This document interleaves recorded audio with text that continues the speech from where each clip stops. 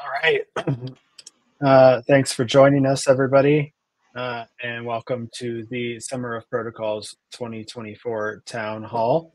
It's going to be a little session here for us to give some explanation around what 2024 Summer of Protocols is going to look like, and an opportunity for you all to ask some questions and comment on the program. So without further ado, I will pass it to Venkat to go ahead and start us over here. All right. I've shared my screen. Can you put that on? Oh, there we go. All right. Welcome, everybody. And really pleased to be doing this once again. We had a lot of fun doing this last year, and we're really pleased to be doing it again this year, the Summer of Protocols. So for those of you who just kind of randomly wandered in because you saw the link on the socials or something, quick orientation note about what exactly this is. This is a summer program, but with off-season activity like talks as well. And we started it last year, ran the first instance. This is the second instance. It's primarily funded by the Ethereum Foundation, though this year we'll have some partners as well. And the goal is to foster research on protocols in the broadest sense. And beyond that, do what we call promoting protocol literacy, like prepare the world for living in a more protocolized state. And I'll explain what I mean by that in a minute. And also kind of build deeper reserves of like capabilities and knowledge around protocols in traditional organizations and around the world. So that Venn diagram is good sort of like first way to get oriented, which is protocols is this huge space of like techno-social things. Within that, of course, there are lots of familiar tech protocols like TCP/IP and others you might be familiar with, but also social protocols like diplomacy, foreign policy, protocol in courtrooms, things like that. And there's also, of course, since this is funded by the Ethereum Foundations, blockchains are a piece of it. So we think of that as a subset of all protocols and then Ethereum within that. But the focus of this program is on the large circle. It's on protocols in the broadest sense. So keep that in mind. We are interested in blockchains and Ethereum, of course, and other tech protocols, but our focus overall is on the broadest sense because that's a kind of a scope that's missing in a lot of more narrow programs, which is what we're trying to address here. Oh, I'm in the wrong. Okay. So quick outline of this session. First, Tim will give you a little download on why the EF is doing this at all. Then I'll walk through sort of the outline of the program, what we hope to achieve, what we are looking for in applications.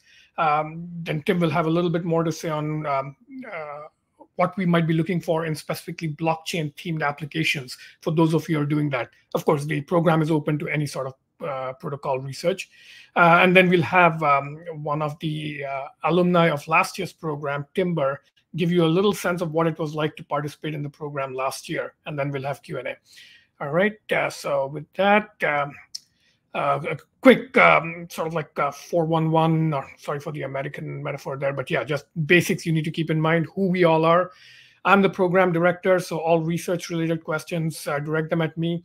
Tim is the executive sponsor from the Ethereum Foundation and also our sort of like team expert on like blockchain-y things. So direct those questions to him. Josh Davis, who you just heard, is the program coordinator, taking care of logistics and ops. So you'll be interacting with him in the application process.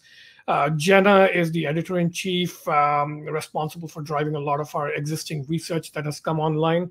And Timber Schroff is helping us off. Like I said, he's an alumnus, and he's also the evangelist for SOP2. So you'll see him around the forum and so forth. So you can contact any of us by posting on the forum and tagging us. So some links to keep in mind. There's, of course, the call for applications link. The forum is going to be very important. That's where we are having you all post your RFCs.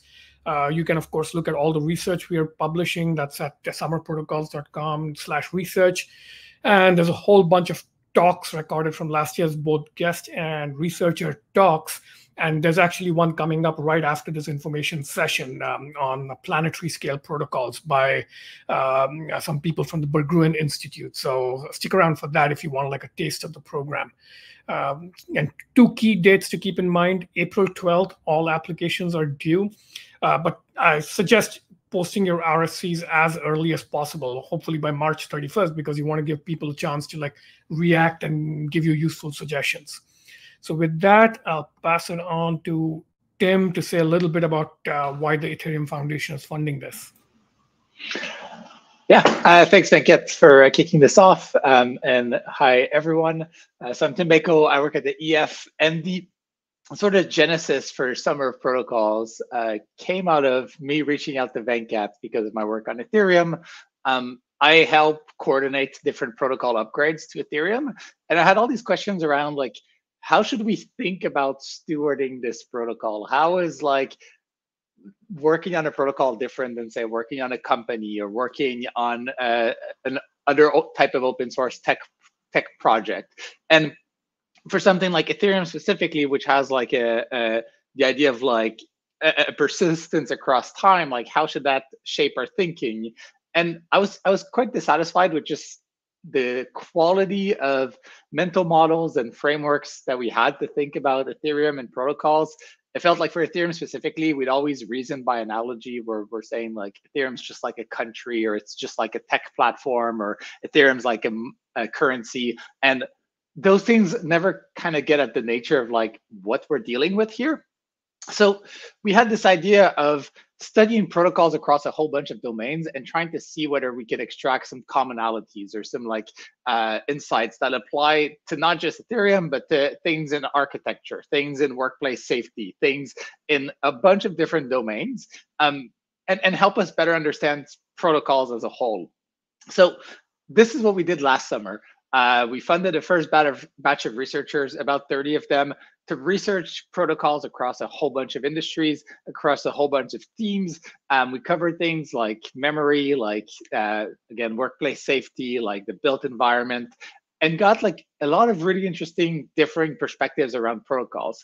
Not enough to like come up with a grand unified theory of protocols yet, but at least a hint at like, what are some interesting rabbit holes that we can go and expand and dig into further? And that's roughly kind of the framing around why we want to keep doing this and how we want to approach it this summer.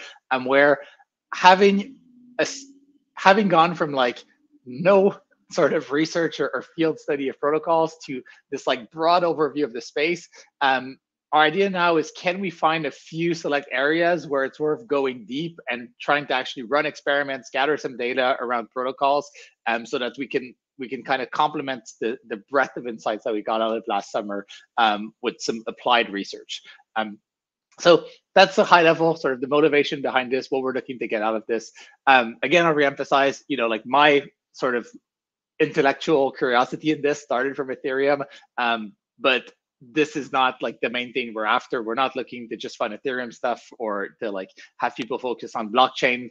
We want people to think about protocols as a first-class topic and study that. Yeah, back to you, Venkat. And back to the slides. Oh, are the slides visible? I'm not seeing them on my screen. Okay, yeah, that's helpful. Okay, so I want to say a little bit about program philosophy before diving in to the details of the application process, because I find that whenever people get into this topic, it's kind of a natural instinct to like sort of like stick with what you're already familiar with. Things like, startups or product innovation, or if you're in a nonprofit sector, so nonprofit grant applications, it's familiar and reassuring to stick with that. But we want to like encourage you to like shift those mental models a little bit. So I'll explain a little bit of our philosophy here and then get into the details. All right, so program philosophy.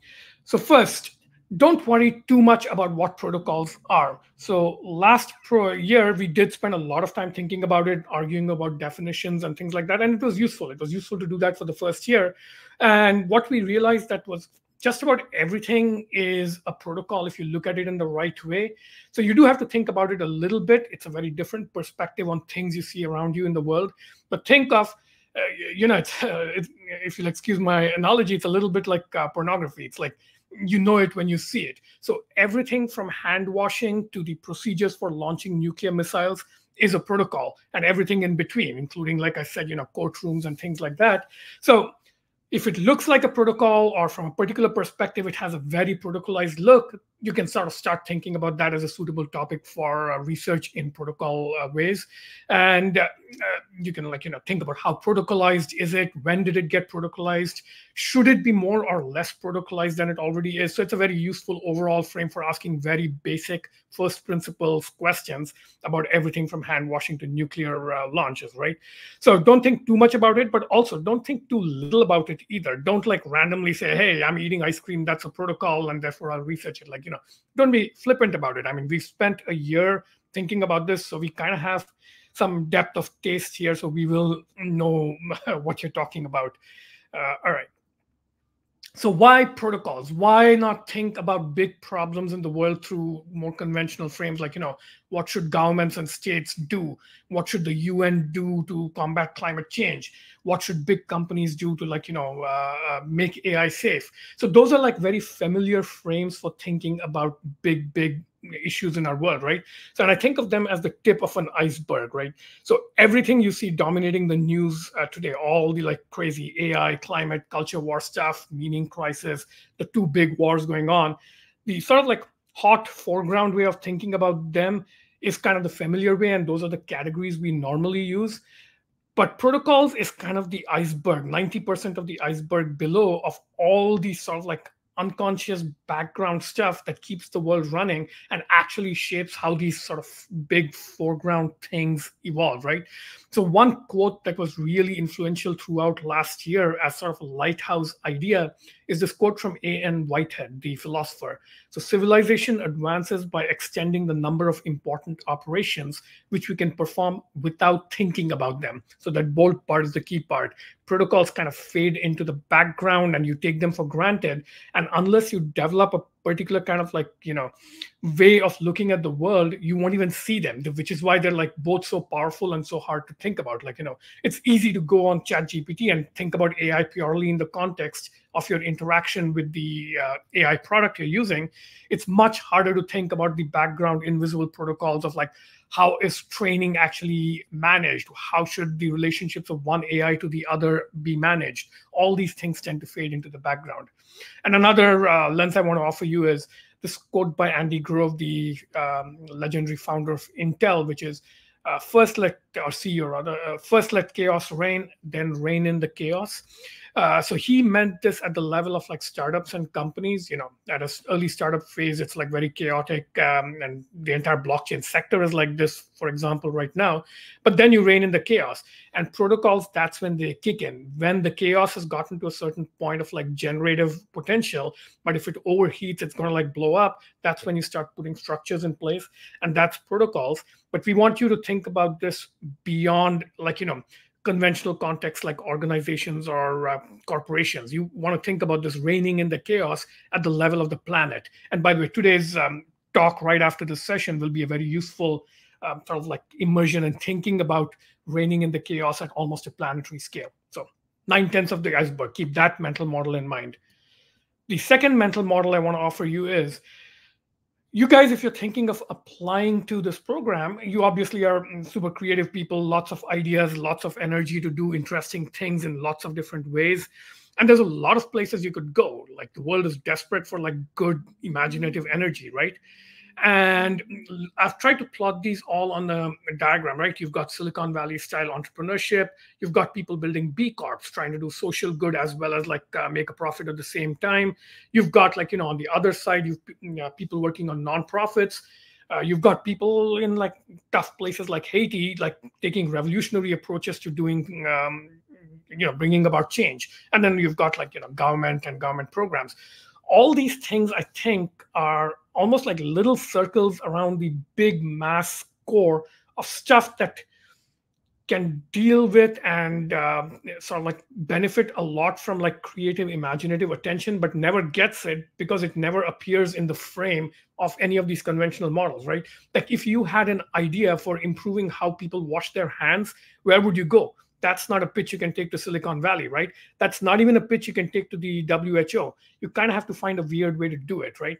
And I think of like 90% of the ways you can improve the world from all levels, from like, very small, like how to wash your hands better, to very huge, like, how to affect climate change.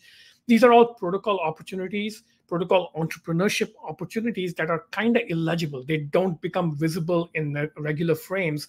And part of the reason this program exists is to kind of like go after this huge opportunity. And of course, this is like the way I've drawn it, this is like 10 times the size of any other like more structured opportunity. But of course, this is a tiny little program, a drop in the bucket, which is like, we always feel like we are a David versus Goliath kind of like program, but it's a start. Can we actually go after all these broad opportunities that may not be visible otherwise? So keep this in mind. I also want you to think about what exactly protocol entrepreneurship looks like and how it's different from things like being a startup entrepreneur or nonprofit person. So I made up this Venn diagram of, there's these three circles of like people with a lot of reformist fervor. You're holy warriors, you see something wrong and you want to change it. So I call that reformist fervor. Then there's what I call the insider expertise circle, which is, you worked in a sector or domain for like 10, 15 years, and you know a lot about it. Like, things that outsiders wouldn't know. So you see things outsiders wouldn't see, right? And then, of course, you've got the third circle, which is, just the character of entrepreneurial imagination and hustle.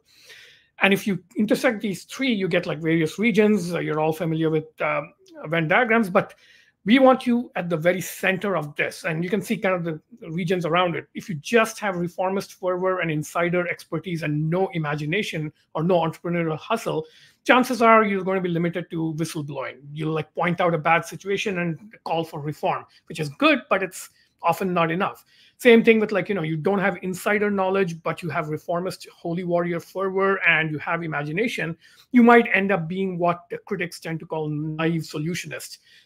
So a lot of Silicon Valley type people who go after big opportunities often get criticized for this, that they don't actually know anything about the deep insides of a domain and are coming up with like, very childish solutions. So aim for the intersection of these three circles, which is protocol entrepreneur. And I want to give you a list of names. You can Google the ones that are not familiar, but I'll call out a few of them to give you a different set of mental models and role models to think about as you approach this application and, just your overall career in protocols. So if you're in Silicon Valley, you have your role models like, Steve Jobs, Bill Gates, Elon Musk, others. You should be looking to a different kind of person when you think of protocol entrepreneurship. So I'll call out a few. John Boyd, many of you may have heard of him. He came up with this idea called the OODA loop, and he had a whole history in the military of reforming various protocols, starting with he rewrote the fighter tactics manual at Nellis Air Force Base, which is not something you would do in a startup or as a product, like literally going and reforming how fighter pilots learn their skills, right? Rosa Parks, it's a very small thing she did, which is like, challenge a segregated seating arrangement in public transportation with a very small act of defiance, and that sparked the revolution. I would call that protocol entrepreneurship, right? She didn't give a speech or sermon. Other people did that. That's also a useful thing to do. She just sat in a different place on the bus. Here's an unfamiliar name, William Sims.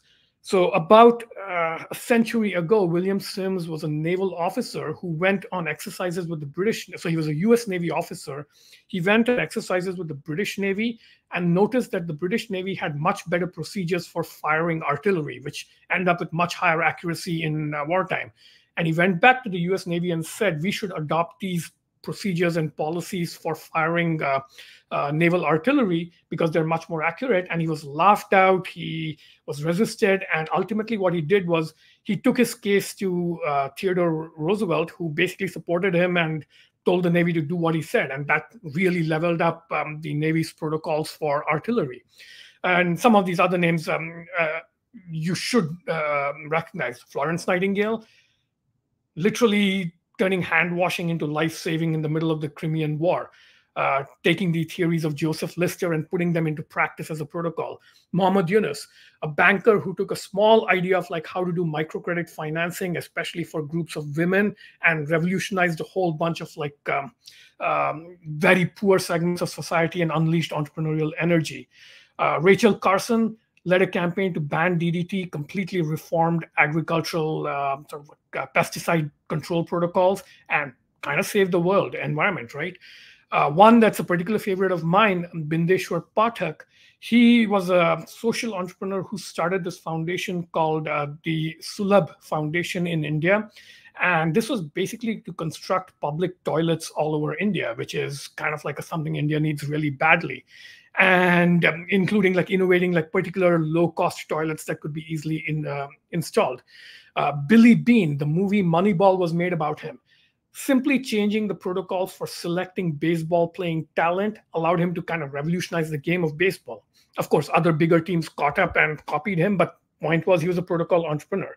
So I encourage you to go Google all these names and sort of like get a sense of who are the role models, who are the heroes and heroines of the stories that you should be drawing inspiration from, and what did they do differently from Steve Jobs and others who you might be more familiar with. Again, it's not like one is better than the other. It's simply a different model and mindset. So think hard about like how you're thinking about your problem. All right, let's switch gears and get more tactical about the program. So 2 big URLs to keep in mind: the CFA link on the Summer Protocol site and then the forum. So let's look at each. Let me make sure I can share this tab instead. All right, so this is the website. Go to summerofprotocols.com. And then if you click on SOP24 CFA, this is what you'll get. So let me quickly walk through this. All right, so the program is 3 tracks. The big track is protocol improvement grants. So this is teams of 2. We'll be giving 5 grants of 90,000 each, roughly over the summer. We start in May, end in August, but with some fuzziness in the boundaries, depending on the specifics of your project. And the idea here, let me click here and go to that section, is that you're going to try and improve an existing protocol. So don't get utopian and think about like, how an idealized science fiction world is going to be. Look at something real, whether it's, hand washing or nuclear launches or, I don't know, traffic, how traffic is managed, how voting is done, something that already exists in some form that you can study and see improvements in. So you want to like think about it in terms of researching what already exists, prototyping some change or improvement to it. And this, by the way, does not need to be incremental. Just because it exists already does not mean that any change to it has to be 1%. You can take a look at what exists and argue that this is terrible, it should be thrown away, and here's a completely new way of doing it. So radical solutions are in scope, but just not like completely made up utopian ideas. Start from somewhere real. And then you want to field test whatever you're thinking in a small way. So for example, if you have an idea for a better voting system in elections, obviously you can't expect to reform like, the election system of the United States or a large country like that overnight. But you can do things like, all right, this is a voting scheme. Maybe there's a little conference or some sort of like small community where that voting protocol can be tried. Can I try out my prototype with a real group of people and field test it and like tweak it a little bit till it becomes like evidence that there's an idea here? And then you turn it into some sort of deliverable that can actually go and like impact things like the US elections at the national level. So you might think in terms of start with something that could be improved, think about how to improve it, prototype and tweak it in like small experimental sandbox contexts, then turn it into a little piece of ammunition, weaponize it so that it can then become useful for a reform and change campaign at the largest levels, right? Same thing with climate. Like if you think there's a better way to like manage energy through like, how you manage your air conditioners and heaters, try it in a small neighborhood or community, see if it works, gather data and create a proposal saying this is a much better way to manage energy. And then maybe it can go all the way to, I don't know, the UN, right? So think in those terms. So that's the protocol improvement grants. And note that this program is not for like core research on the Ethereum protocol. There are other programs run by the EF for that. But we do encourage you to think about if you're whatever problem you're looking at, could blockchain technologies be usefully applied there? So that's in scope. And in reverse, maybe you're studying something like, I don't know, safety protocols in the coal industry like Timber did last year. And maybe you have ideas from that domain. And then you can ask, are there general mechanisms here that I can then borrow and apply to blockchain-based architectures? So this kind of like cross-flow is in scope, and Tim will say a little bit more about how to think about that. Okay, so mechanics of this to apply, there are two components. You have to post an RFC in the forum. I'll show you that in a minute. So this is kind of like a public comment phase. We do want to move this program into heavily public-facing kind of ways. And then there's an individual application. Links to both are over here. There's the individual application form link and then the RFC's forum link. Take a look at those, and both can be kept in draft mode. So please be early about this. So post your RFC and put in your form early. You can edit both all the way till the deadline. So put in both your application and RFC forum link. It'll also help us kind of like, see the applications coming in and what sort of flow there is. So that's the first one, 90,000, 2 people over the summer. Second program is the Pill Challenge. So we are having a little bit fun here. So last year we had a lot of fun with making memes, jokes, cute little ways of like conveying insights to each other, quotes we shared. And we realized that these things play a big role in getting people to have that light bulb moment, that sense of, aha, I now get what protocols are, why it's useful and interesting to see the world through the lens of protocols. And we call this nerd sniping. We were making jokes about nerd sniping each other on protocols all the time. But nerd sniping is kind of like a mechanism that doesn't scale. In a small group of nerds who are all like curious in somewhat similar ways, you can constantly go around nerd sniping each other. But, there's a reason nerds are considered a minority. There's very few of us. So think of protocol pilling as a way to like level up nerd sniping to large audiences. Like, I've like walked you through several concepts. Can you turn some of them into really funny memes that can then really go viral and give a lot of people that same aha moment? Can you write a short story? Can you write a little gag panel? So we are going to be giving out 20 grants of $1,000 each. These are, we think of them as development grants. They're not prizes or rewards for finished work. They're to help you get started. And we encourage you to think small. The $1,000, think of it as like a small seed to test out like a concept that has memetic potential, but don't let yourself be limited to that. Like if it really works, like, maybe you write like a short story that really catches on and goes viral, you should be willing and interested in turning it into a novel, a screenplay, maybe a movie. Why can't we have the first protocol movie, right? So think of things as, what is this? This is actually a similar philosophy to the pig part, which is look at the world around you with a protocol lens, see something that's absurd or funny. So the protocol improvement, people have to look at ways to improve the world through actually acting on it. You have to look at it through like protocol lens. What's funny about it when I look at it through a protocol lens, or what's kind of like intriguing or weird about it? Like, pick on something that you can sort of like turn into creative output. Try something to test out whether that thing has legs, like, whether it's funny or weird. See if you can like communicate that to somebody else, like infect somebody else with that same way of looking at that particular thing. Keep it very particular, and then, turn it into a creative work and expand it. So here, my big tip to you is going to be, keep it as specific as possible.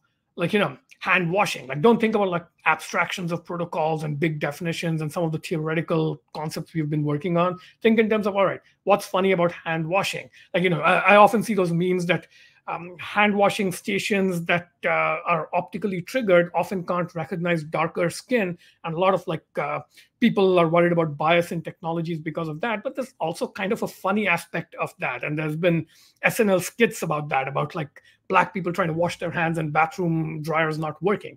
So there's like, there's a chance, opportunity for reform there as well as something funny, right? So think in those ways and come up with like ways to like communicate your way of looking at the world. So that's the Pill Challenge.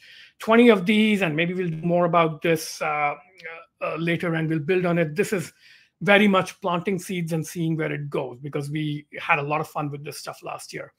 And the last thing I want to talk about in the program itself is there is a partner track. So we'll be doing something with the Center for Strategic Futures in Singapore. We'll be doing something with this think tank called GDI in Zurich. And we'll be doing something with this Edge City, pop-up city which was Zuzalu last year. They'll be doing something in the Bay Area in June, and then later in Thailand in October, I think. So we'll be having some sort of presence there. Want to put this on your radar because if you happen to be in these regions or your team overlaps with what we're trying to do with these partners, there'll be overlap opportunities. So it's not essential that you align with one of these, but if your application happens to align with one of these, we'll be able to actually do more to support you than if it didn't align. So think about what's happening here. And we will actually have room to support a couple more partners. So if your organization is interested in participating in this program in some way, get in touch. There's a form here that you can look at. Actually, that was not the last thing. There's one more thing. So finally, I want to close this part of it with, we do have sets of problems and domains we are particularly interested in. You don't have to target these domains or problems, but if you do, again, it'll be very salient to things going on in the world, and there may be follow-on opportunities. There'll be ways to do more, right? But again, keep in mind, really, we don't want you to stick to these domains if you can think of really good projects in other domains. So this is just a suggestion. Domains, it's all the obvious ones: AI and robotics, governance and public policy, management and organization design. So, making protocols a way of management. There's been 60 years of MBAs managing organizations a particular way. Can they manage through protocols instead? Protocols for art and culture production. So some of this kind of experimentation has already been going on in the blockchain and AI worlds, but can we protocolize the art world in a deeper way? And of course, climate action is kind of the 800-pound gorilla in the room. So anything you can do with protocols for climate action. There's a couple of good guest talks from last year about this, by the way, if you're thinking of that. So those are our domains. Problem areas, and Tim will have a little bit more to say about this because this is kind of where overlaps with the blockchains come in, but simplifying complex protocols, because in some ways the world is too complex. How do you manage a life cycle of protocols? Because they tend to be much longer lived than things like corporations or governments or even entire nations, right? Ancient cities like Rome have been around for thousands of years through multiple empires, and some of the viaducts are still working. So protocols have lifespans in the millennia. So life cycles are interesting to think about. Protocols and patterns of conflict are very interesting right now, not just because there's two wars on, but all the way down to there's culture wars on, there's conflict at small institutions over control of institutions. So anything about conflict is kind of interesting. And finally, protocols and rare or exceptional events. So in the blockchain world, we're very used to this. Obviously, there are always some sort of big crisis going on, some big exploit or bug or some big scam going on. So it's a world of exceptional events that need management. But this is true of all protocols. Right now, Boeing is going through a crisis of its 737 MAX planes, having lots and lots of accidents, and some of us are now getting afraid to fly on those particular models of planes, right? Rare and exceptional events. If you were the CEO of Boeing, what protocols would you change to both reassure the public and make planes actually more safe? If you were the chairman of the NTSB, so National Transportation Safety Board, how would you react to what's going on at Boeing right now? So these are the problem areas and domains. So think about them. Let's see, was there anything else here? So additional resources, I'll show you a little bit over here, but keep all these dates in mind. So explore this page properly. Do want to talk about a couple more resources here. Lots of the research from last year is already online, so I really strongly recommend that you go browse through them. You don't have to read all of it, but we don't want you to get stuck on particular definitions of protocols, but we do want you to have a rich set of examples and bunny trails to think for context. So there's I think about 20 pieces online, so browse them. And there's also talks. I already mentioned the two climate talks, but there's a whole bunch more. This one is coming up on the hour. But yeah, browse, click on anything that interests you. Here's one about the chemical industry. Here's one about a guy who decided that blockchains were not for him. This is Yancey, the founder of Kickstarter, doing it differently. Brian Johnson did a talk about health protocols. So lots of good stuff here. Watch a couple of talks, right? Switching over to the other resource you should keep in mind. All right. This is the forum, forum.summerofprotocols.com. Lots of good stuff here. This is the main section you're going to be interested in, the SOP 2024 RFC section. I see there's already a few proposals here, both for pigs and pills. Take a look at them, add your own as early as possible. And to just add a little bit of a carrot for those of you who add earlier, I just posted this. We are opening up office hours for feedback. So look at this thread. So Tim and I will offer our time. So if you want some time for like live one-on-one feedback on your application, post a comment here and we'll reach out. We'll devote as much time as we can. We can't promise that we'll be able to do everybody, but we'll only offer this to people who already posted an RFC and started your app. If you wait till the last minute, office hours are not open to you. And yeah, general category, you can also post questions. There's other discussions going on. For those of you specifically interested in blockchains, there's a blockchain category with, well, mainly me at this point, writing a lot of notes of my own thinking about blockchains. Protocol Watch has a lot of good sort of like food for thought protocols in all sorts of domains, including historical ones. Like here's an interesting article about how the astrolabe, which is an astronomical instrument, kind of evolved in medieval times. So lots of good stuff here. So keep the protocol stuff in mind. And one more thing I want to point out, and thanks to Timber for doing this, for those of you who are new to thinking in terms of protocols, we've compiled a list of resources. So of course, there's the research we ourselves have published, but we are very strongly against the, not invented here syndrome. So we really want to like have a very open philosophy here. And we want you to like go wherever there's inspiration. So all these are links from other sources besides our own research. Look at them. So we've organized them by pig references and pill references to give you some inspiration. So take a look at this. Like I would say an afternoon devoted to like browsing through these links, as well as through the Summer Protocols research from last year. That'll really strengthen sort of the context of your application, and you'll kind of get a sense of what we're looking for.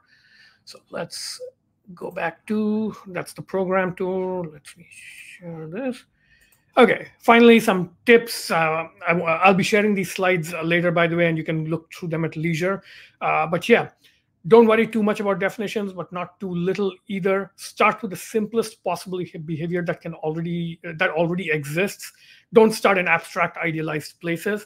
And I think it's very useful to reason backwards from what it would take to drive a real change. So ambitious, think ambitious at the end point, right? What would it take to change the voting system of the US? What would it take to make carbon credit trading a reality? Then work backwards to a problem that's at a size and scale that you can actually prototype and test within the scope of this program and your means. Like, you need connections and stuff to do these things as well. So that's for pigs. So for pills, slightly different orientation. Read comics. Think of like the smallest, simplest way. Like, what if you had 30 seconds in an elevator with somebody and you wanted to like convince them protocols are cool? What would you say in 30 seconds? I like this Fred Pohl quote of, the job of the science fiction writer is not to predict the automobile, but the traffic jam. So think about protocol technologies coming online today and ask, what are the traffic jams of the future that will emerge from the contradictions and paradoxes here? Think cypherpunk. Don't get caught in like boring frames of like, utopian or dystopian ways of looking at the world. Get more creative about that. Look for absurdity.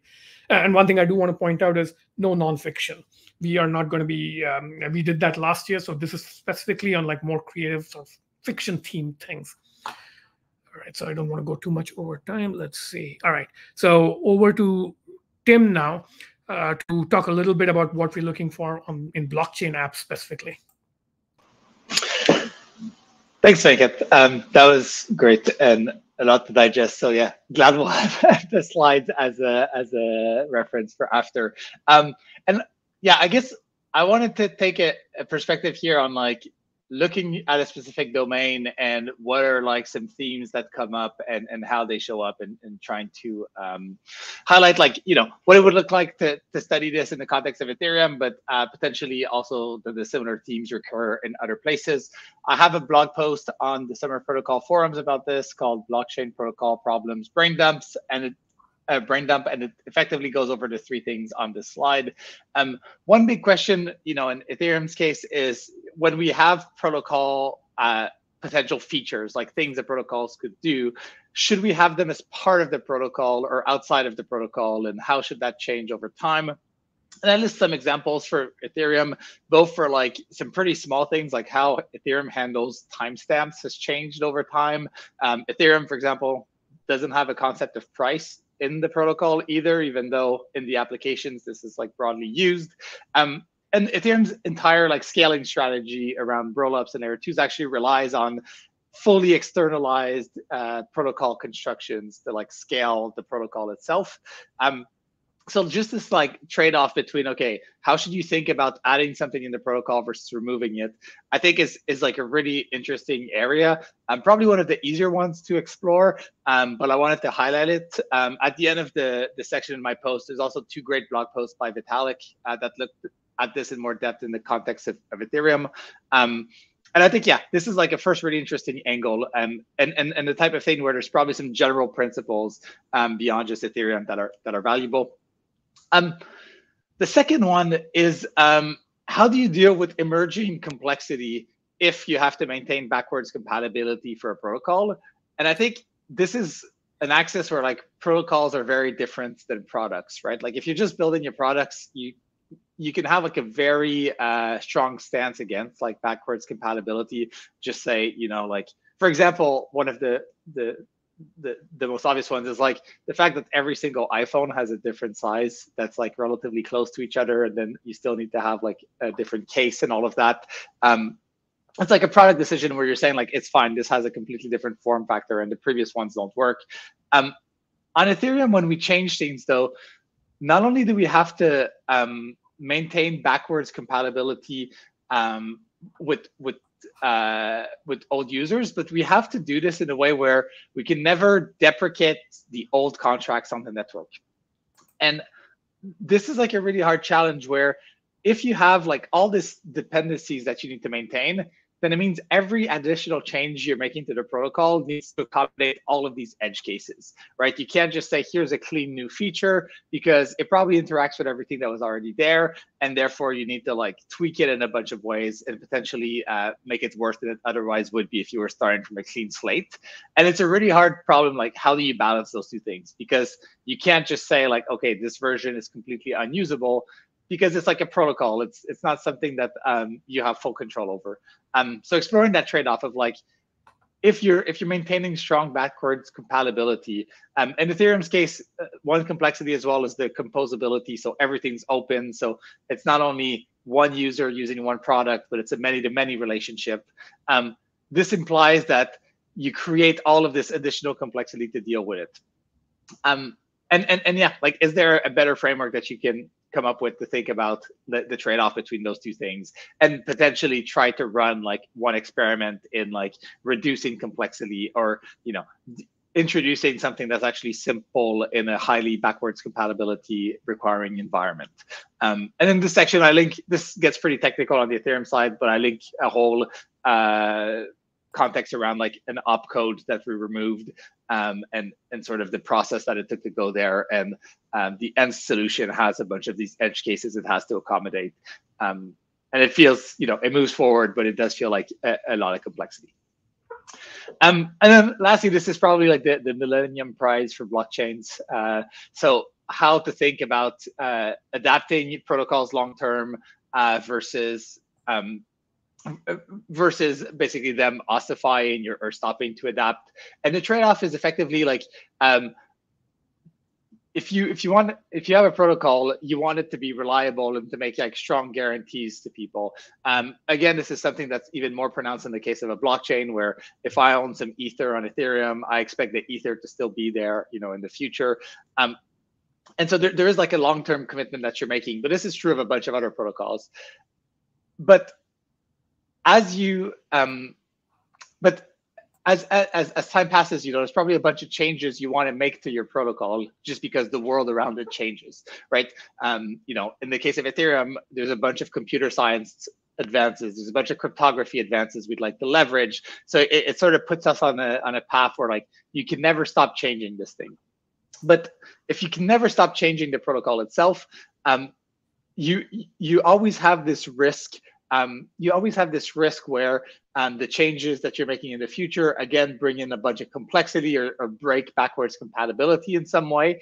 And so even having the door open to those changes kind of weaken the assurances that your protocol makes, because somebody could come and change it in the future. And for example, in Bitcoin's case, this is one of the most, one of the strongest claims of their protocols is there'll only ever be 21 million coins. And the idea there is no one will be able to change the protocol to modify that. And if you open the door to like smaller change or even other types of changes, you sort of weaken the assurances people can have around like this other invariant not being changed. So how do you deal with this trade-off between wanting to make long-term commitments for your protocol and having it be something that persists through time, but also adapting to the world around it as it evolves is another huge question, and probably like the hardest unresolved question in blockchain protocols. All right. Thanks, Tim. So internal versus external, complexity management, and adaptability versus ossification. So if you're thinking blockchains, these are some interesting problems to think about. Again, these are suggestions. If you come up with creative other ideas, go for them. And last bit, I know we are going a little late, but we will leave time for a couple of questions at least live. Let me see. All right. So Timber is alumnus of last year's program, and even though this year's program has several key structural differences, we are trying to retain the philosophy and vibe. So I thought it would be interesting to have Timber share a little bit of his experience from last year. Yeah, thanks, Venkat. So last year was a really great experience. There were about 30 researchers, a couple more, and a wide variety of projects. Like there were people from video games and engineers and people working on like astrology and law, all sorts of stuff. And so that led to some surprising opportunities to collaborate with people. Like I got to work with somebody that was an alumni of IDEO to make a card deck for health and safety. And I was just some dude interested in health and safety. And I saw this program and got to meet tons and tons of smart people and get together and study and write and theorize. But by the end of it, I think a lot of us involved wanted to find applications for what we studied in these protocols and kind of this common theme everybody was trying to figure out, which is why this summer is so exciting, because it's more application focused and people will be building on real world things and getting them out there and testing it. I think one constant that's going to carry over from last summer is kind of this ambition that everybody had to change the world and be this small group having a really outsized impact and maybe swinging and punching above our weights, but with a really potent tool. And the world has got lots of problems today, and having a new lens to approach them is a great thing. I think something that can be expected again for this summer as well is there's a high expectation of output. Like I think Venkat put it last summer that we're expected to do like PhD level work, and as somebody with a bachelor's degree, I was kind of intimidated. But it all worked out. I think everybody's there is very supportive. So if you have any hesitations about if your project is a good fit or if it's a big enough swing, just say it and somebody will encourage you and get you to beef it up in the right way. And yeah, it was a little bit hard to describe the project to people outside of it, but that was also such a comforting experience to have people invested in this thing. And we never achieved consensus on a hard definition, but everybody achieved consensus that there was something important there and valuable in real life. So yeah, all in all, 10 out of 10. I hope everybody applies for this summer. All right. Thank you, Timber. And with that, we have about 10 minutes left for questions, and we'll take as many as we can live, but we will respond to any questions you post on the forum as well. So yeah, Josh, you want to curate the Q&A? Yeah, thanks. We do have a couple of questions in the chat right now that I will read aloud. If you do have questions about anything that's been presented here, please do throw it there in the YouTube chat. The first question is from John Neal. He asks, can you please speak further on how domains and problem areas are distinct or how they overlap? Yeah, so we're thinking of this as a matrix of ways to factor out problems. So ossification, for example, is a problem that occurs across all sorts of protocols, whether it's blockchains or urban planning domains or whatever. And the domains are kind of like verticals. Think of it as like, urban planning is a domain with particular grammars and vocabularies and expertise that go on the depth axis. But anything you learn about, how cities get ossified might generalize to lessons for how blockchains ossify or how nuclear command and control ossifies, right? So that's kind of what those two are about. Awesome. We have a YouTube user asking, can you talk a little bit about the variety of project outputs that we're looking for? Tim, you want to field this? Yes, I was looking for the button. Yeah, I think in this case, like, it's broader than the first cohort, so harder to define a bit, but think of it as like experimental data. We want people to try and run an experiment. Like in the Ethereum case, is there some smaller version, a toy version of this that we could actually make a simplifying change to? And try to interact with that process where like you're actually trying to get data on answering the question, and figuring out like if it works. And this is all very abstract, but like I guess the takeaway from last summer was that protocols feel like you sort of get them when you start working on them and tweaking them and interacting with them. And to take say like Timber's example, it's like something around safety protocols. Is there some context in which you could change a safety protocol or change a process by which a safety protocol is devised and like run that experiment? So I think this is the main thing we're looking for, is cases where there are real world opportunities to actually try out some of these ideas, rather than just building out theory. Another one I'll point out, for example, so yesterday we released Chanot's artifacts from her work. She has all of these like amazing architectural patterns and like thoughts and designs. And it's like, could you run one of them somewhere and sort of quantify like the change that this has made? So this is really the type of things we're looking for, like something that goes from like theory to practice. When we were first brainstorming this, someone joked that SOP1 was mostly word cells, and we're looking for shape rotators in SOP2. And while that's not like a perfect definition, I think this is what you should expect. Is like you should be working on something, on an existing protocol, tweaking it, and whether this is something that takes the form of code, like Ethereum, takes the form of like more like I don't know, formalized social protocols like the safety example, or takes the form of like stuff in the real world, like the built environment and architectural patterns. Those are the type of things we're looking for people to work on directly. I'll add a couple more examples to that. So one good example of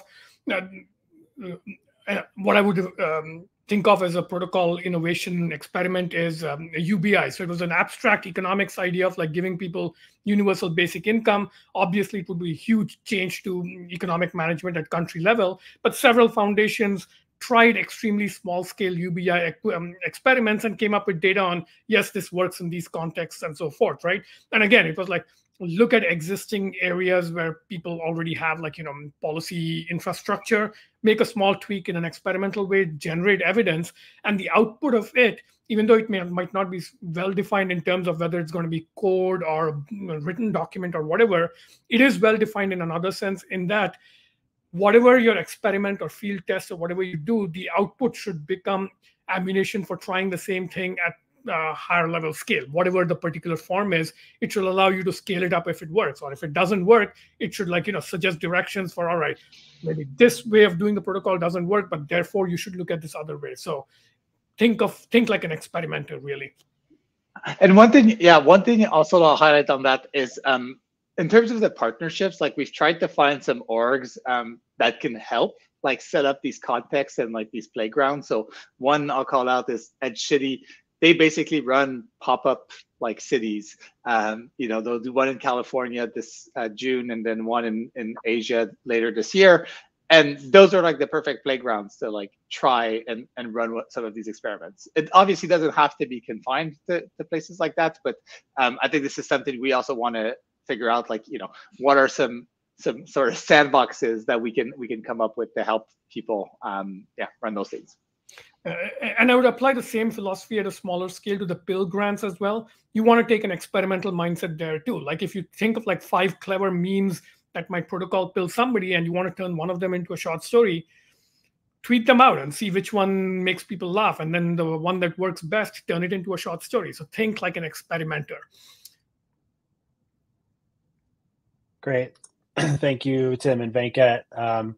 Any final questions before we wrap it up here? Please throw it in the chat. We'll give about 30 more seconds to that. Otherwise, if you do have questions in the future that you would like to have answered, please go ahead and post them in the forum at forum.summerofprotocols.com.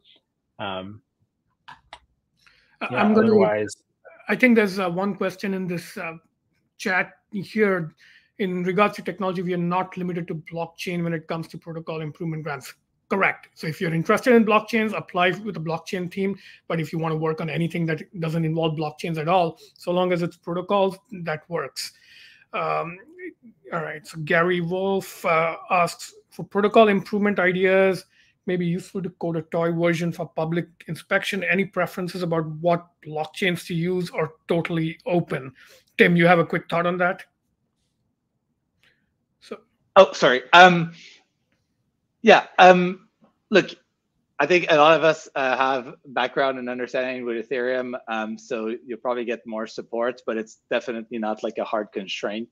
I think that the thing I'd look for in like a blockchain or any domain is just like protocol richness, if that makes sense. So, you know, I think another example, like Bitcoin is like a very opinionated blockchain protocol. It makes a lot of different decisions from Ethereum.